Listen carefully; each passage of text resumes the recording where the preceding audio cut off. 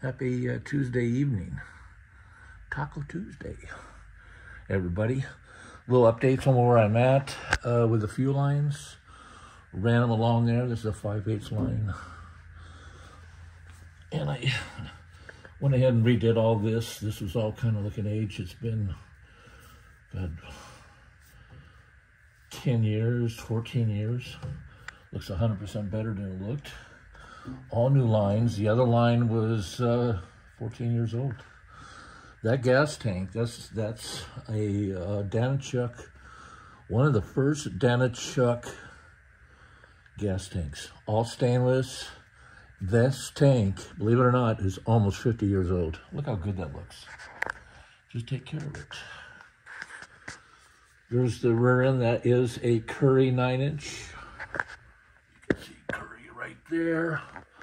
There's all the detail on all the stainless brake lines. All new springs. I didn't plan on doing this, but it just got out of hand. It just happened that way. I cannot stand to do anything half-assed. Everybody says, oh, you're crazy, powder coating and everything. That's going to last forever. Just like that gas tank. It's lasted 50 years. This is my frame. It's a Daytona frame. It is one piece. It has been, let me support the thoughts on anybody who wants to powder coat anything. This was powder coated. It's probably have to be 50 years ago also. I had it, first they dipped it, then they blasted it, then they did the interior of the frame is primered, and of course the outside, fireworks going off, and then primered, and then powder coated the black, and it's held up really nice, real nice. It, of course, brake fluid doesn't like it, and of course you're gonna have to weld into it.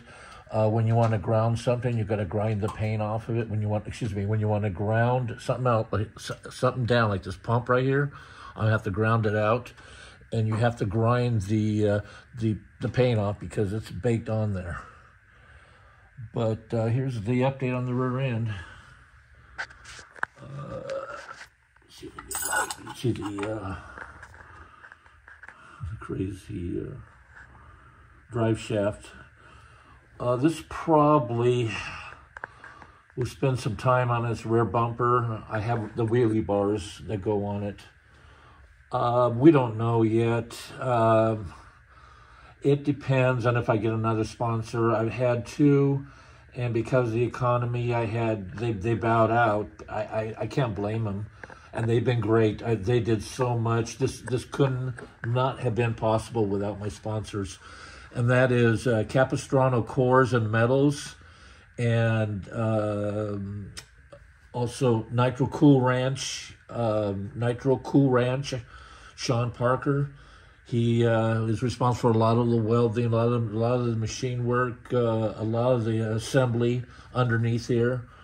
But I'm going to do a complete detail on everything once I'm done.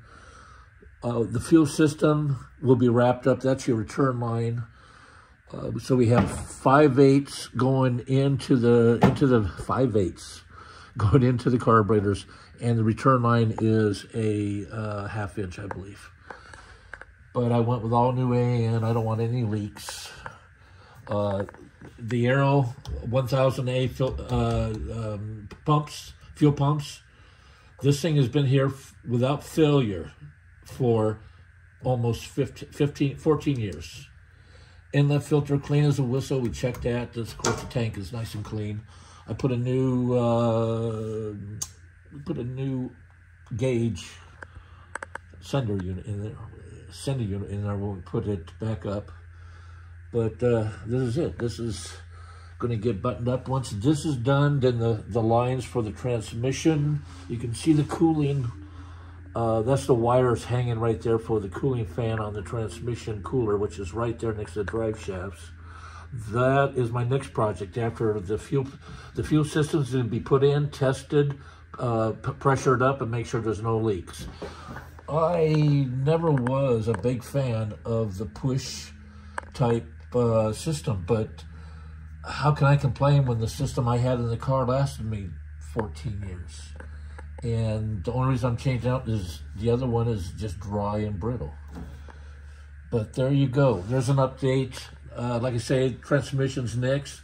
Once the transmission's done, a couple of minor things. Then we're going to put cooling in it and in the motor and check for leaks there.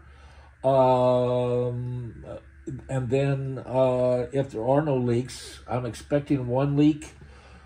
But if there are no leaks, everything's good, we're going to fire this puppy up. If I did not have to work, and I work online every day, and I play online, which I shouldn't, but I do. I can have this ready in a week. Now I've gotten so many invitations to be someplace. I'm not committing to nothing. Excuse me. I'm not committing to anything until this is done. Anybody looking for a Wizard bike? I got a Wizard, and I got another, it's called a Panther bike right there for sale. If anybody's looking for some gas-powered motorcycles, which they are not. Anyway, everybody have a nice week. That's an update from me. And I have some new Canadian followers. Say hi to them and thank them for all their comments back. Everybody have a great day, or week, I should say. Bye.